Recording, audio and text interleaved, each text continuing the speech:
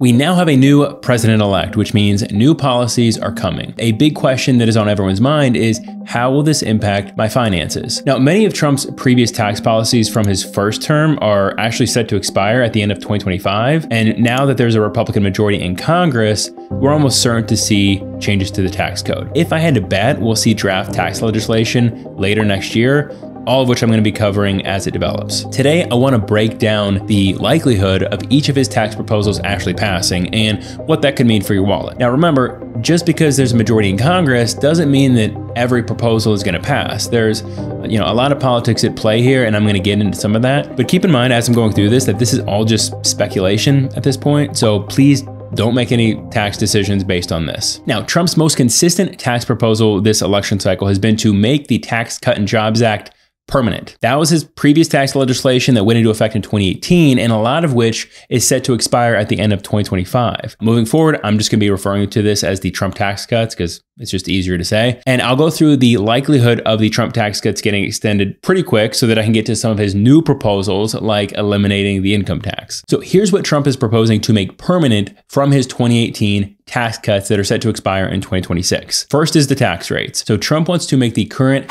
tax rates permanent instead of going back to the old pre-2018 tax rates, which would be about a 3 to 4% increase for most people. Now, this is popular among voters. It's been a high priority for Republicans. Even Democrats ran on not raising taxes for anyone making under $400,000 per year. Now that Republicans have a majority in Congress, I think this will be easier to push through. I give the probability of this becoming permanent or at least extended 85%. Next, the standard deduction. So the Trump tax cuts doubled the standard deduction and eliminated what was called the personal exemption, which actually simplified taxes for a lot of people. Now, Trump wants to keep it this way permanently instead of going back to a smaller standard deduction with a personal exemption. And I personally think this would make everybody happy, taxpayers and tax preparers alike. So I give the probability of this becoming permanent 90%. The child tax credit was another provision that doubled under the Trump tax cuts. It went from $1,000 per child to $2,000 per child in 2018. But like with the rates and deductions, it's set to expire at the end of 2025, meaning it will drop back down to $1,000 per child in 2026, if not extended. Now, this is an extremely popular tax credit. Extending it has had strong bipartisan support. Both parties have campaigned on not only keeping it, but even increasing it further. So I give the probability of this one becoming permanent 95%. Next, the QBI deduction. Small business owners get to deduct up to 20% of their qualified business income, but this is also set to expire in 2026. Now, both parties broadly support making this deduction permanent, although there has been some discussion on who can qualify for this to try to gear it more towards lower and middle income earners. I give the probability of this becoming permanent 85%. The estate tax exemption was also doubled under the Trump tax cuts. It's currently $13.6 million per person, but will get cut in half in 2026.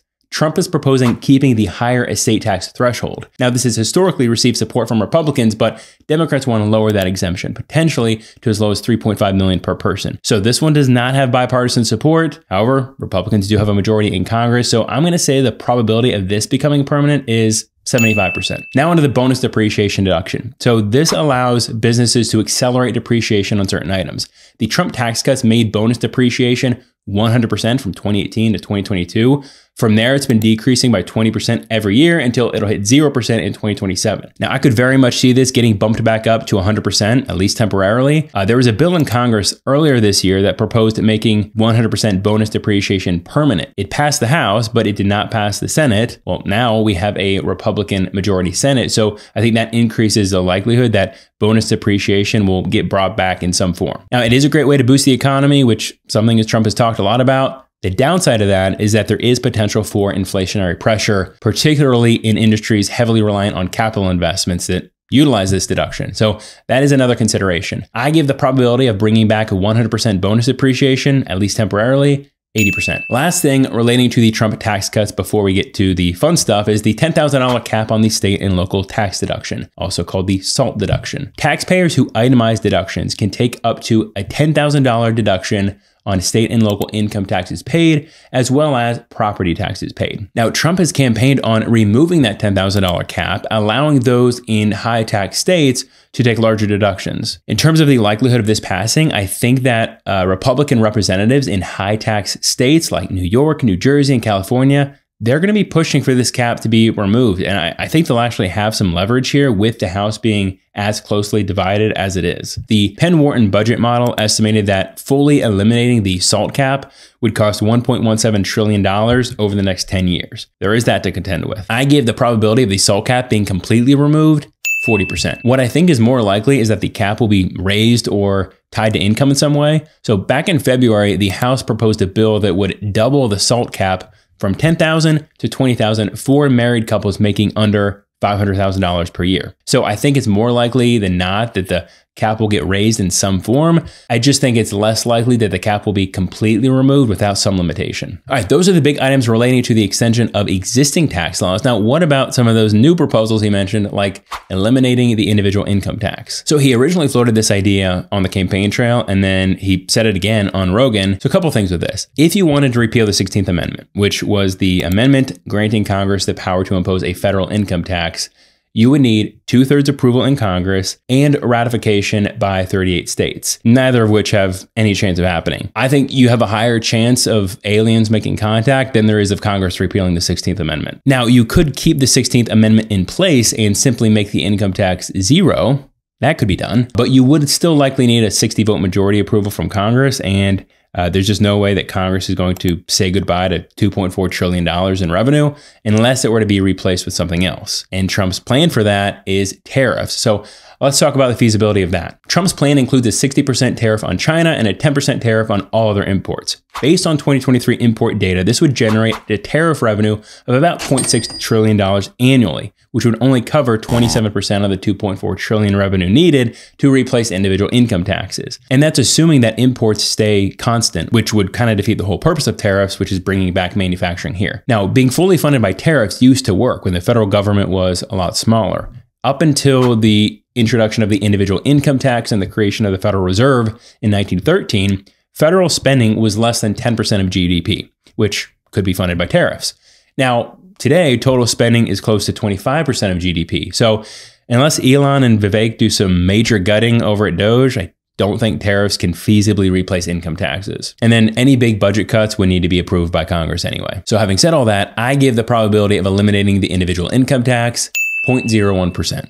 And while we're on the topic of aliens, I give the probability that aliens making contact in my lifetime 0.5%. All right, no tax on Social Security. So this would be great for those currently collecting it, but not so nice for people hoping to collect benefits in the future. A significant portion of taxes collected on Social Security benefits go back into the Social Security Trust Fund, which, by the way, is already underfunded. Social Security already faces a projected 25% shortfall by 2035, meaning benefits may need to be cut by 25% if not fixed by 2035. Similar to a Ponzi scheme, current Social Security benefits depend on ongoing contributions, and a portion of those contributions come from people paying tax on their Social Security benefits. I know it's a mess, it needs fixed, but if you say that Social Security is now tax-free, Social Security will be even more underfunded, and those reserves will run out even faster than 2035. So I give the probability of this passing 10%. I don't think something like this could happen without a complete restructuring of Social Security, and Trump nor anyone in recent history have campaigned on fixing it, so I don't think it's a high priority. All right, no tax on tips. Now, this is an idea that both parties have campaigned on. Senator Ted Cruz introduced the No Tax on Tips Act, and Representative Thomas Massie proposed the Tax-Free Tips Act of 2024. The major pushback is that it creates disparities between tipped workers and other low-wage workers, which is true. Lots of disparities in the tax code, and this would add to that. So the fairness debate might kind of stall progress on this. And it may be one of those things that Republicans end up having to compromise on in order to push through other provisions, because there is a budget element to all this. I believe the no tax on tips is estimated to cost between 150 and 250 billion over the next decade. Now, take these estimates for what they are. They're estimates. They're not exactly precise, but they are something to consider for sure. So this may be one that Republicans give up on to get other provisions through. I give the probability of passing 50%. No tax on overtime. So I think this one would be less likely to pass. It would be administratively complex to implement, and I think it would have more opportunities for abuse, and it's not necessarily limited to lower income households. I understand the intent with this one, reward those putting in the long hours, but practically speaking, I think it would just be too difficult to implement effectively. So again, I think this would be one of the proposals to get thrown out if needed in order to push through making the Trump tax cuts permanent. I gave the probability of this passing 25%. Deductible auto loan interest. So this was something he mentioned during the late stage of his campaign. Right now, you can take a deduction for mortgage interest paid if you itemize your deductions. Currently, interest on auto loans is not deductible. Fun fact, this used to be deductible prior to the Tax Reform Act of 1986, along with interest on personal loans and credit card debt. Sadly, not anymore. Now, if this was structured as an above the line deduction, kind of like how student loan interest is, then it would be accessible, even to more people, like for all those people taking the standard deduction, unlike mortgage interest. So I think that's really where it would be beneficial for people. Overall, it's not that radical of an idea. Like I could see this getting passed. I just don't know how serious he is about it. It kind of felt like one of those things he just threw out there at the end. I think he mentioned this at a rally in Detroit. I give the probability of passing 50%. Not because I think it'll get a ton of pushback. I'm just not sure it's a high priority. Tax credit for family caregivers. This was another proposal that he mentioned near the end of his campaign. This would be a tax credit for people who spend out-of-pocket costs to care for aging family members. I think this one actually has a pretty good chance of passing. There's already bipartisan support in Congress for the Credit for Caring Act, which proposes a tax credit of up to $5,000 per year for taxpayers paying for long-term care costs of spouses and dependents. So I feel good about this one. I give this a probability of 75%. On to corporate tax rates. So Trump has proposed reducing the corporate tax rate from a flat 21% to 15%. Now, back in his first term, he already made a permanent reduction of the corporate tax rate from a marginal rate of 35% to a flat 21%. Bringing this down another 6% would not be cheap. And if you want to extend the Trump tax cuts provision, you're going to have to make a compromise somewhere. Now, the Tax Foundation estimated that reducing the corporate tax rate from 21 to 15% could result in a revenue loss of approximately $760 billion over the next 10 years. I could see them maybe dropping it down to a flat 20%, but all the way to 15%, I just think it'll be too expensive on top of the cost of extending the Trump tax cuts and deductions. I give the probability of passing 40%. Now, I'm not saying there won't be any cuts to the corporate tax rates or additional deductions for corporations. For example, there is some talks about modifying how R&D expenses are handled that would benefit corporations. I just don't think we'll see corporate tax rates go all the way down to a flat 15%, but I could totally be wrong on that. And finally, tariffs. So Trump has proposed raising current Section 301 tariffs on China to 60% and imposing a universal tariff on all U.S. imports of 10 to 20%. Now, the interesting thing with tariffs is that under certain conditions, the president can impose tariffs without congressional approval. Section 301 tariffs, for example, which are retaliatory measures like those on China, those can be enacted through executive order. But the 10 to 20% tariff on all imports would likely require congressional approval. Let's start with the tariff on China. I think he's definitely going to try doing this.